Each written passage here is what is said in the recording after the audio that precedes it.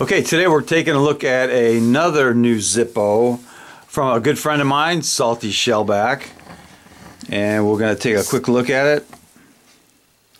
He also sent me a couple of other non-Zippo lighters. I think I'm going to take a look at those first. And these are from Berlin. At least they have a Berlin plaque on them. They are the star type lighters. They're not Zippo, but what makes them interesting is the plaque that comes on. There's a good picture of something in Berlin. I don't know what that is. And here's another one, same star brand, and that is another German Berlin symbol of Berlin. I'm not sure what it is, but they will go in my collection. Pretty cool lighters. I don't collect stars, but some of them are pretty nice. So let's take a look at the Zippo that Salty sent. This is a genuine Zippo made in the USA. Came in the blister pack. And you can see it's of the Pittsburg Steelers. Let's open it up and take a look at it. It's actually got an NFL insert. It also has the NFL hologram on the back.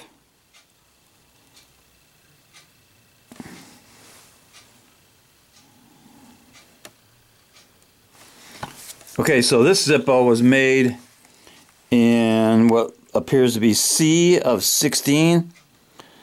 So that's March of this year. Pretty new Zippo. Got a really good sound. Steel insert.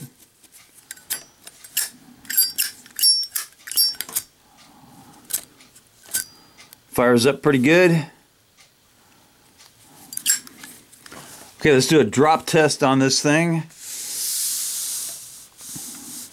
I think I'm just going to right to the lit drop test from about 2 feet. Fire it up.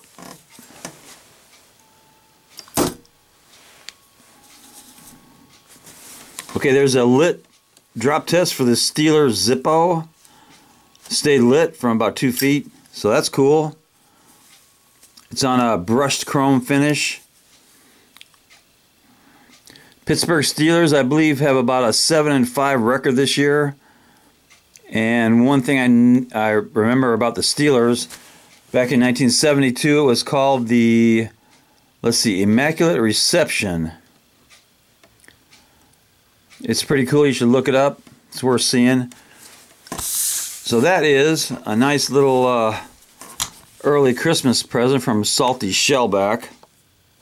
Pretty cool Zippo. He also sent me these pom-poms, black and yellow. If I ever decide to go to a Pittsburgh game, black and yellow pom-poms. So there it is. Nice Zippo and a couple of Berlin Zippos, and they definitely deserve a little cowbell.